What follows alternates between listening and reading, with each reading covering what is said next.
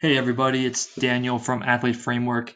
Put out a new load monitoring tool, and I just wanted to do a quick run through on how to best utilize the file. So if we come to the directory, first thing we want to do is just set up our roster information. So just click on Athlete Info. We'll come here. You can input your roster, the position, birthday, height and weight, and then whatever type of sessions your team tends to use on a week-to-week basis, anything from a practice to a game to a conditioning session, you can list as many as you want here. And then we come over here to the schedule.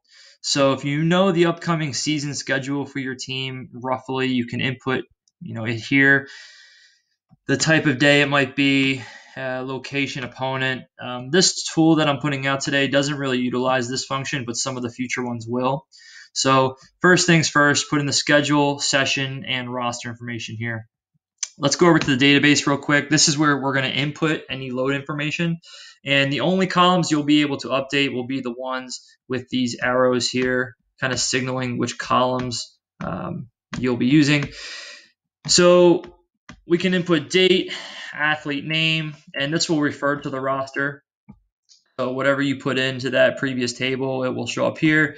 Status, session type, RPE duration, and then we have a few wellness metrics here.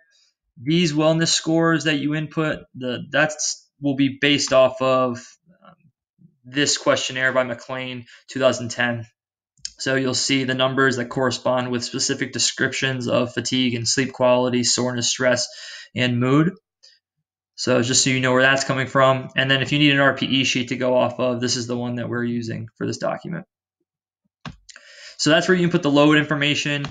Where you input injuries is here. So if you would like to, you can put in injury for date, name, information for date, name, the type of injury, the side, body part, contact or non-contact, and then the return date, and that'll give you days missed. And then this will come into play with some of the dashboards that we're going to go over in the next video.